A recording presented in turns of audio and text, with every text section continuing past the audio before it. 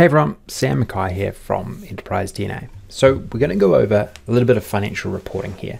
So I created a few videos on this, but I think, and this, I mean, almost like a couple of years ago now. So it's time for a bit of an update. And I want to again show you how to create these customized tables. And this technique is as relevant today as it ever was. The way that you can customize how you actually showcase your tables inside of Power BI gives you immense flexibility around how you want to create any number of reporting applications inside of Power BI. In this particular case, we're just talking about financial reporting, but this could be used in any type of reporting, right? If you want to like actually totally customize what is shown in a table. Now, many of you who've utilized tables in Power BI may not have very likely, come across the situation where you might want to show different results on different rows, and maybe like summary calculations on a particular row. Just do some sort of customization, and it's not actually really possible. It's not possible to create some sort of subtotal within your calculations in a normal table. There are actually some new like customized visuals that enable some of this, but still I don't feel they give you as much flexibility as if you utilize this technique inside of Power BI. So the whole idea behind these customized tables is that you need a table template, okay? So this is like a bigger model that I've developed personally in the past, but what I want to show you is this, is that you need to create a template of how you want your table to look, okay? So it's like another sort of term for it is like it's a supporting table. It doesn't, this particular table is not going to be part of your model per se, but it's going to be part of your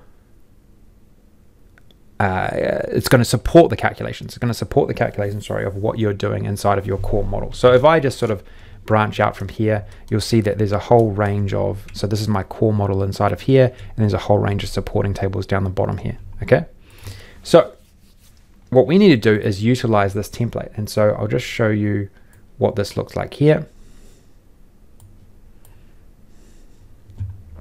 Right, and if we come down here, you'll see that these are all the totals. Now what I can do here is, you see here that if I actually sort these properly, right, you'll see how this then looks.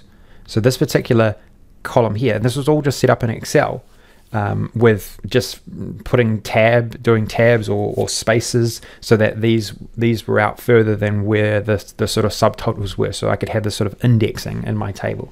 Okay, so this is absolutely key. I've also created this normalized columns just to help me with my calculations. But the key here is just creating a template like this. Okay, it really is the only way to do this. And then what we need to do, the next step for us, is we need to create a formula which works out what row we are in and allocates a result to that particular row. Right? Because remember, the main concept inside of the DAX formula language, and just generally with Power BI, is this concept of context, right? And the context comes when we place this into a table. It comes from the row. And so if this is just some randomized supporting table with these random text values with no relationship to our model, we need to allocate. We need to go and get the results from somewhere and allocate them to these particular text values based on some sort of logic, okay? And that's how we can really allocate anything to any row, because we're just creating the logic ourselves within measures, okay?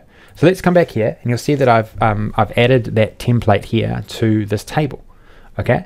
And to make sure it's actually sorted correctly, you'll see here that I've got a little hidden column, called the row index. I've dragged that in as well, just to make sure that this is always sorted correctly. And then what I've done is I've said, okay, well, let's go and work out all of these individual subtotals first, like what I want total revenues to show, what I want total cost of goods sold to show. And that's where I need to create a few different calculations here. Okay, so let's try to find those inside of here. So you see that there's quite a lot of measures here, but none of these measures are actually, like some of these initial measures aren't really that complex. Like if I go revenues here, like it's literally just grabbing the values that have in my in my data set that have revenues tied to it. So in my data set, I've got a sort of more simplified table with all of the financial metrics in it. So let's just have a quick look at that. So I've got a table here of all of my different metrics. So that's a table which is easy for me to run calculations over. And now I'm going to extract the information I want out of here and then allocate it to where I need it to go inside of my table. Okay, so I've got revenues, my revenue calculation here. Let's have a look. Cost of goods sold is going to be pretty similar, right? Cost of goods sold, and I've added a minus to it so that it is actually a minus value, because in the raw data it wasn't. And then all these other ones like total gross profit. Let's have a look. Gross profit here is well, gross profit is literally just revenue minus cost, right? So I can in this particular case I could have just used the values I did there, but I added them inside of variables just to break it out a little bit more. And then also I've done the gross profit percent. Let's see here, gross profit margin, and that's how I get these results. And then I've also done the same for the previous year actuals as well. Okay, so I've been able to isolate those particular results too. Okay, so now that I've got those individual results, well, what I've got to do though is I've got all of these other results here that I need to allocate to. Now I didn't want to have to create a formula that did all of these individual ones, but what I was able to do is in my like table in my model, like a lot of these main like a lot of these row items, like a lot of these items were actually in my data set, right? The things that went in my data set were the roll-ups, like the total revenue, the total cost of goods sold, the total gross profit, etc. But all of these individual items were in my data set. So if we have a look down here, you'll see that all of these different items actually exist in my data set. So I don't need to, in this particular case, like how I've set this up, I don't need to isolate and calculate measures for every single item here, because we can allocate these all at once and only do the subcategories or the subtotals where appropriate, like to those roll-up calculations. Okay, so this is how we do it. Let's have a look at how we did, especially this one here. So selected year actuals. Okay, let me just find this one. New amounts here. Okay, cool. So this is like the core thing that I want to show you, and this is the most important thing for complete customization of your tables, like being able to really overlay results into your templates. Okay, so what we do here, and this is a sort of methodology that can be reused in anything. Okay, so really tune in if this is going to be important to what you're trying to create. Now we've got here, we need to work out, okay, within this variable, I'm going to work out what row are we on. Okay, and all I'm going to do is whenever I'm on a particular row, I'm going to figure out, okay, what is within this particular row? Like what is the context here?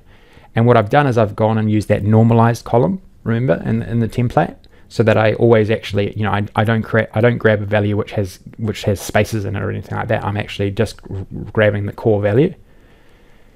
Then what I'm going to do is I'm going to use switch true to run a whole lot of logic. Okay, so if, and all switch true is like a nested if statement, and it's just a better way to write sort of more advanced logic inside of Power BI. And I'm going to say, okay, well, if the current item equals to total revenues, so if it equals to total revenues, I want it to be that revenues result that I calculated.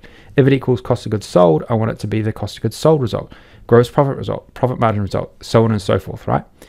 And what I'm able to do is then allocate these roll-up calculations to those subtotals.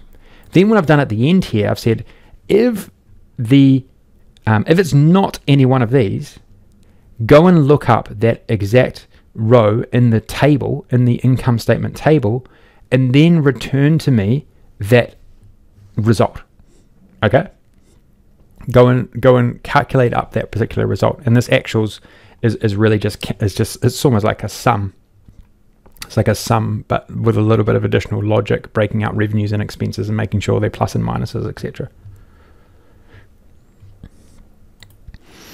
Okay, so I've allocated the subtotals, and then I've created the final logic, which gives me all of the other results. So I didn't have to go and create 100 different allocations here.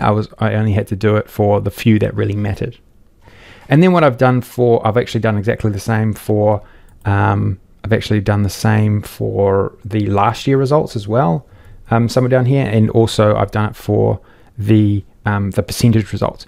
But what you've got here is this is just sort of like a master calculation where I've done a few of these all at the same time, and that has enabled me to allocate them into the table all at once, right? So okay, so I want to stop there. That was all I wanted to show. Like, that was the key thing I wanted to show, was the template and then this allocation methodology. So there's like a few steps there. There's making the template, getting that as you want, then figuring out what your roll-up totals are, getting those results individually, and then creating the allocation algorithm, basically. So where you are going through logic, like step by step, saying, if it's this, I want it to equal this. If it's this, I want it to equal this. If it's not any of those, then I want it to equal to this particular result. And that just saves you time from having to write out so much additional logic. So if you just think about it clearly, it can easily be done and easily replicated in many different scenarios. Okay, that's all I want to show. Hopefully you enjoyed that one. Just remember that we also have a complete course within Enterprise DNA's Learning Center around financial reporting. So this is a really comprehensive course going into all aspects of financial reporting. It's part of our membership. It's part of our Center of Excellence. So if you want to jump on board that, you definitely can. And you will learn how to build a complete solution from start to finish around financial reporting if you actually work through this course. So definitely check that out. I'll make sure it is linked below. Okay, take care. All the best. Talk to you soon. Hey everyone. Thanks for tuning in to Enterprise DNA TV.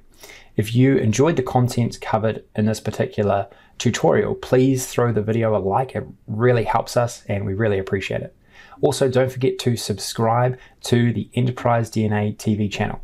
We have a huge amount of content coming out all the time from myself and a range of content creators, all dedicated to improving the way that you use Power BI and the Power Platform. Lastly, check out Enterprise DNA's website. Plenty of resources and further learning that you can access very easily. All the best. Take care.